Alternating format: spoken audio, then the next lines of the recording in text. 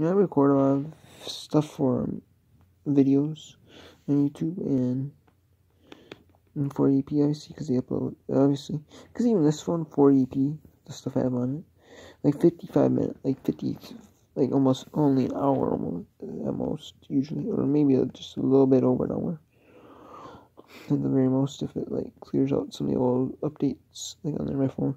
You know, the storage it purchased some of the old data from the old updates. After a while, so,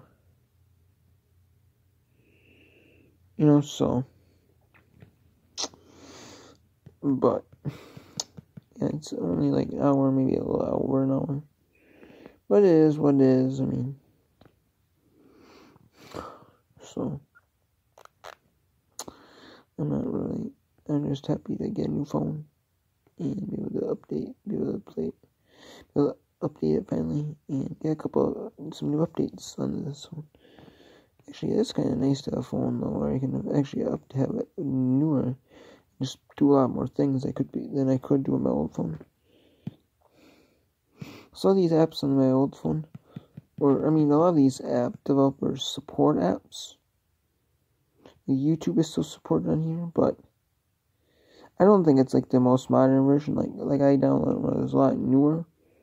When I got this phone came with it. So these like Google apps, obviously they're gonna run, or the Apple apps, they're also gonna be like updated. But they're not necessarily like the newest versions of these old stuff. Like that. So, and then this version, they might have like new updates for it. But like the newest of the new updates might be on like just new phones. So that'll be nice to like actually use YouTube. Compare YouTube on compare apps from like Samsung J7 to the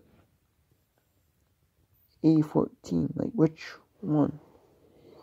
Like is it like the YouTube app a lot newer and a lot nicer on there than the J7? Sure it will be, but so that'll be sweet, you know.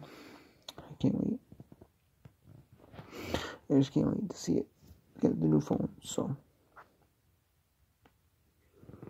Yeah, so there you go. There you have it.